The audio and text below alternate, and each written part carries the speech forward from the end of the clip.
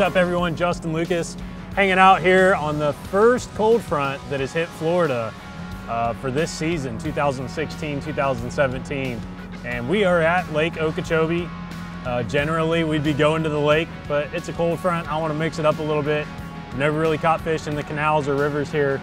So we're gonna go try and catch some on a deep crankbait and see how that works out. Let this weather warm up a little bit before we go back to the lake.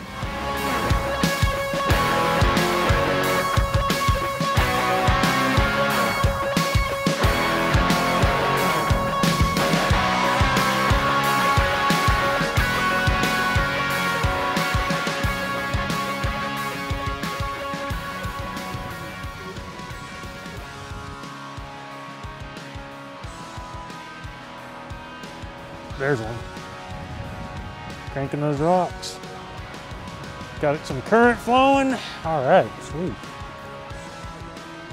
Barely hooked too.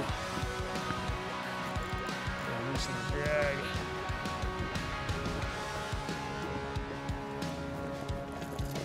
All right, dude. Trying to boat flip him.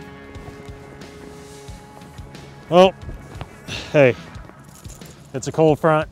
We're trying to have some fun, not go out there and beat ourselves up in the wind. So that's number one on the Berkley Dredger 10.5 foot diving one. And you can see we're just fishing. There's a lot of current flowing out of these locks right here. And fat little fish. Just gorging up on some shad, bunch of bait in the area. And get this hook off here. He's hooked good. He's barely hooked, but he's hooked good. So,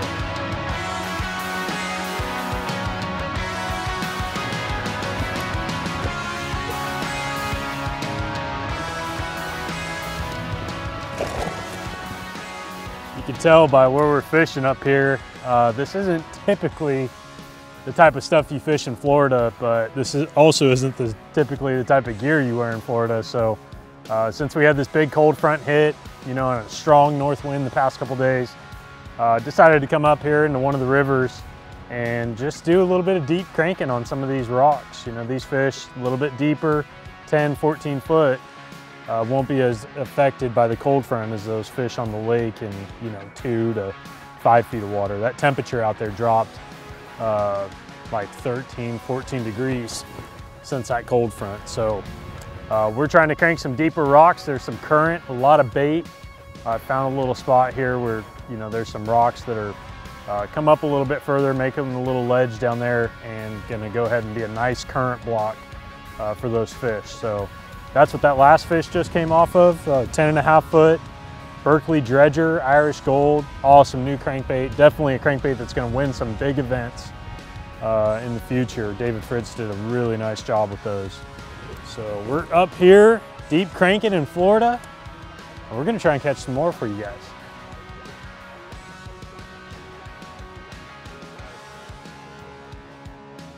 There's one. Oh, good fish too. Heck yeah, man. I picked up that 14.5 and came back to the 10.5 and hooked up again, so we know what size we're gonna stick with now.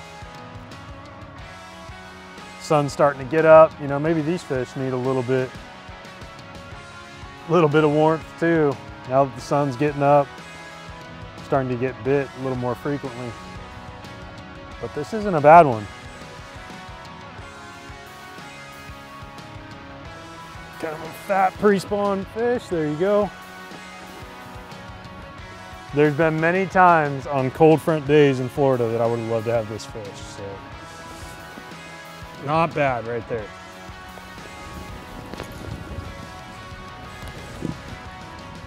Yeah, these hooks, man, these Fusion 19s, I guarantee you will not find a sharper hook, stock hook, on a crankbait. Come on, dude. There you go. It's happening, you can tell. They're nice fish though, nice solid fish. And when you get a cold front in Florida, a 2.5, 3 pound fish can be a lifesaver in a tournament. And when you're just trying to have fun, you're not gonna hear me complain. So another one on the 10.5 Irish Gold, Berkley Dredger. We might be getting onto something here now. Although this isn't, you know, like we talked about, typical way that you would fish in Florida, it kind of actually reminds me of how I won the California Delta last year. You know, if you were fishing a multiple day tournament right now, not by any means saying you could win up here, but if you were wanting to be consistent, you had a big cold front come through like this, being able to come up here and catch some 2.5, 3 pounders cranking, even though that's not the standard way of fishing in Florida this time of year, is not a bad thought, really. You know, I would not rule it out. Like I said, just to get that limit, if you could get 5, 2.5 to 3 pounders, 13 to 15 pounds, and then you go back to the lake kind of in the afternoon or, you know, mid-morning, let that sun warm the mats up where those big ones are going to be, where they're out there pre-spawn and post-spawning. You could really have a, you know, you could have a couple good tournament days doing this. So it might seem funny that we're up here fishing like this, but I'll tell you what, multiple day tournaments, cold front in Florida, got to think outside the box a little bit, and especially if you're on the Elite Series or any multiple day tournament. So I wouldn't totally rule this out as a possible pattern for a tournament at this point.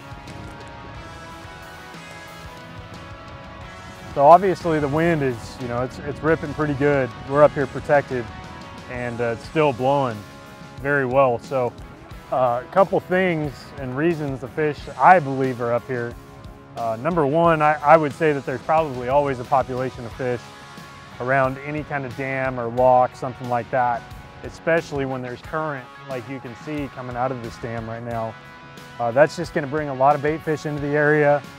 And then when you've got good cover, like just the riprap right here, the rocks, plenty of spots for them to hide in the rocks, eat crawfish if there's in the rocks, but more importantly, probably eat the bait that's getting washed around this area. So you can catch, you know, you could say they're pre-spawners up here, they're fat, nice healthy fish, chunky little guys. But you know, they're probably more resident fish than anything. I don't think they swam up here just today. You know, these are fish that live in this area. So if you're struggling to get a bite on a lake, you know, an area like this might just be a good place for you to go try, just to put a couple fish in the boat and kind of get the juices flowing for the day. All right, so the gear that I'm using today, really, I mean, one of the most important things is the rod.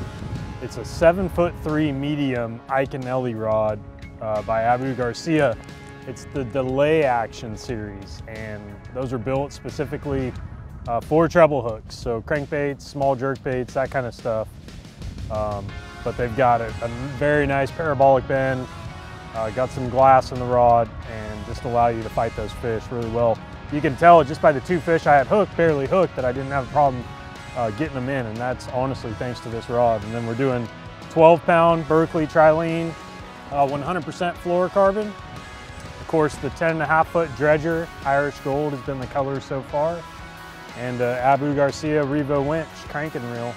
It's a 5-4-1, so really allows me to crawl this bait over the rocks and get the bites. Kind of entice them into biting and not reel it too fast past their face.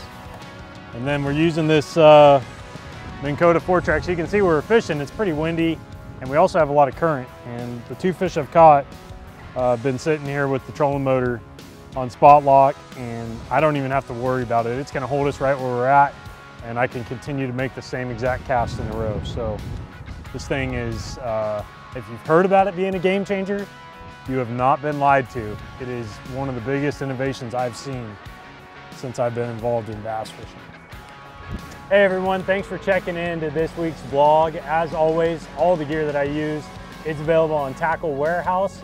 You guys make sure to like, share, and tag a friend in this post, and you'll be entered for this week's gear giveaway presented by Berkley and Abu Garcia. You guys make sure to check out next week's vlog as well. We'll see you next time. Wow.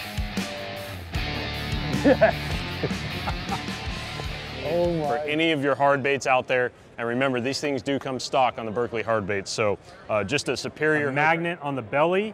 It's going to hold your hook in place. You're literally going to be able to catch 20, 30, I don't know.